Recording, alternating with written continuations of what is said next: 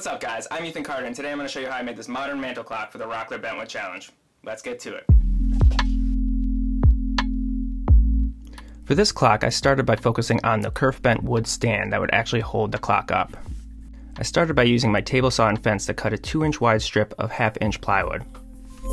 I then made a mark in the center of the board and measured a 1/2 inch on either side. This will allow us to have enough room to mount the brass rod at the end. For the kerf cuts, I found that leaving the top 2 plies worked out perfectly. Now there are plenty of websites that will give you the exact depth and width of the kerfs needed to achieve a particular bend, but for this project the only thing that's really important is consistency. So to achieve this, I made a mark on my sled and used that as a reference point to line up the back side of the previous kerf. As you can see, this little trick really helped to cut repeatable kerfs efficiently. I started from the right center mark I had made earlier, and then worked my way all the way to the end before flipping the board around and doing the same thing from the left mark, making sure to leave approximately 1 inch of material in the center. Now I'm not sure how critical the next step is, but I thought it might be a good idea to gradually get the wood used to the bend, so I simply used a bucket and some clamps to bend the wood around the rim. I also used a shirt steamer to help make the wood pliable as I was clamping it. While that was drying, I moved on to making the actual form I would use to bend the stand around during the glue up.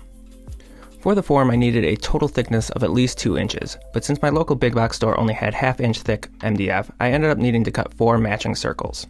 To do this, I used my router and circle jig, and I rested the MDF on top of some insulation to protect the blade from hitting the ground. To glue the 4 circles together, I used the trick of combining wood glue for strength and super glue for a quick bond. All 4 circles also had a hole in the center from the jig, which I used with a nail to help align them. I also used some weights, which I'm clearly not using for anything else, to apply some additional clamping pressure. To prevent the epoxy and wood from sticking to the form during glue up, I wrapped the edges of the form with some packaging tape. After about a day, I removed the stand from the bucket and did some dry fit tests around the form to make sure it would work before adding the epoxy. To clamp the stand around the form, I decided to simply use a tie-down strap, and I was pleased with how well this actually worked. Once I was confident the glue-up would work, I moved on to adding some epoxy in between all the kerfs to help the stand hold its shape.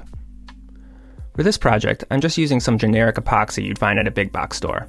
My goal was to actually showcase the kerfs as part of the design, so I went with a dark gray epoxy to contrast the light plywood. The epoxy ended up working great, but I won't lie, working it into all those kerfs was a bit tedious, and I'm sure there's a better way to do this out there. I also didn't know how much working time I would have with the epoxy, so I decided to apply it in 2 steps.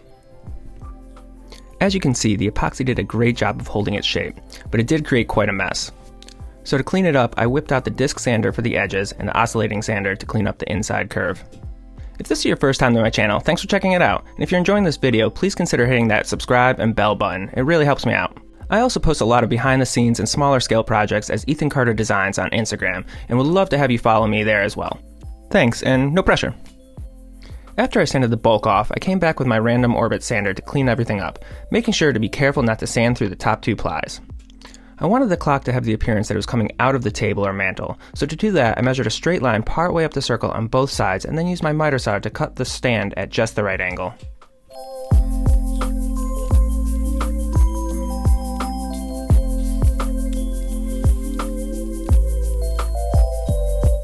This also created more surface area where the stand will sit on the mantle and make it a bit sturdier. And with that, the stand is basically done. The next step is to create the piece of wood that will actually hang from the stand and hold the clock mechanism. For this I'm using a piece of sapele I had left over from a previous project, and I just used a container with the approximate circumference I was looking for to draw the circle. Next I decided to drill the hole for the brass rod before cutting the circle since it's easier to drill onto a flat surface. Now I probably could have used the circle jig again, but since it doesn't need to be perfect, I just used my jigsaw to get rid of the bulk of the material, and then I crept up on the circle line with the disc sander.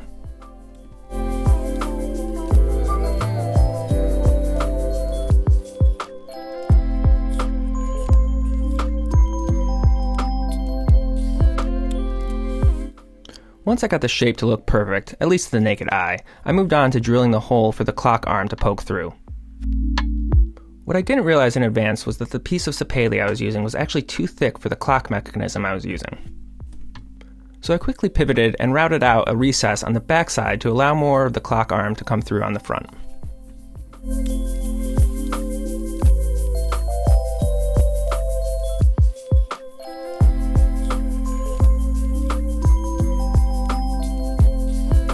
I wanted to mount the brass rod in the top middle of the stand, which would be 1 inch from the edge. So I found a piece of scrap plywood that would bring the hole on the sapele exactly 1 inch high so I could attach the rod to both pieces at the same time, laying the stand on its back.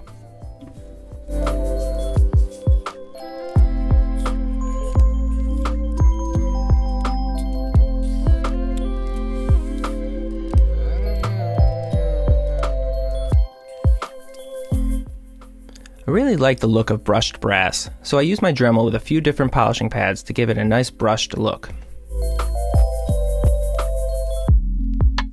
And with all the components completed, I moved on to adding some finish. I used a tack cloth to remove any remaining dust before applying 2 coats of Maker brand Simple Finish.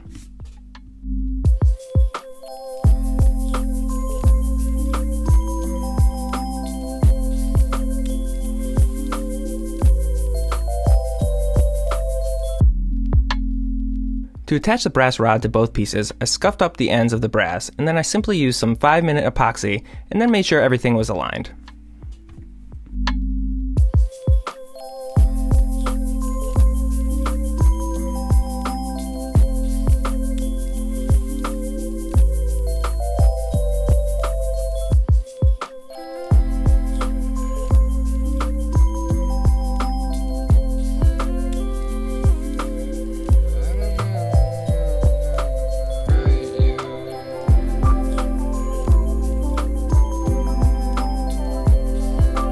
Once the epoxy cured, all that was left was to mount the clock mechanism and the hands.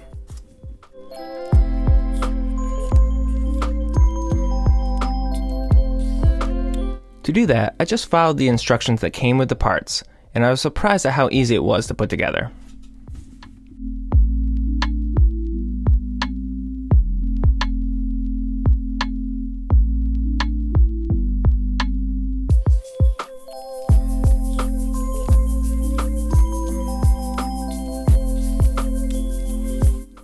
And with that, the clock was done. I really hope you enjoyed this build and video, and thanks again for watching.